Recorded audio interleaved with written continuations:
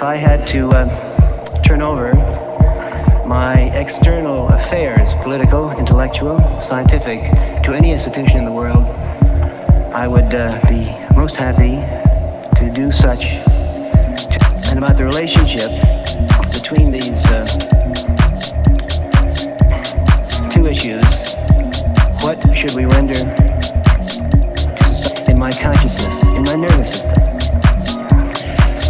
I create my universe. You create your universe. And of course, the relationship of the law of God and the law of man has always been confused.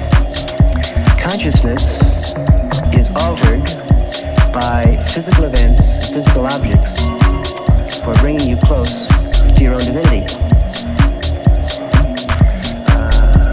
But I created this room by having accepted the ontological possibility of a Harvard Law School forum, and having transported myself here, I had plenty of choices not to create this room.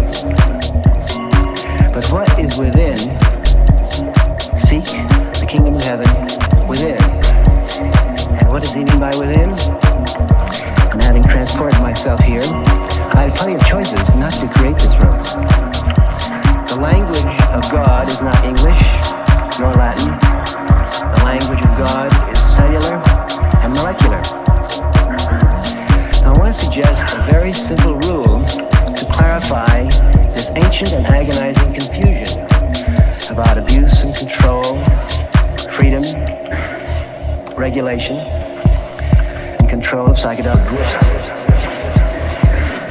Consciousness, traditions and folklores, that the person who is concerned with changing internal things, or the person who defends and protects the right of people to know.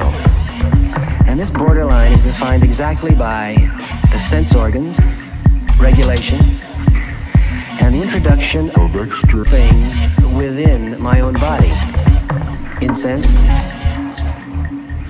repetitious prayer, robes and costumes, rose windows, statues.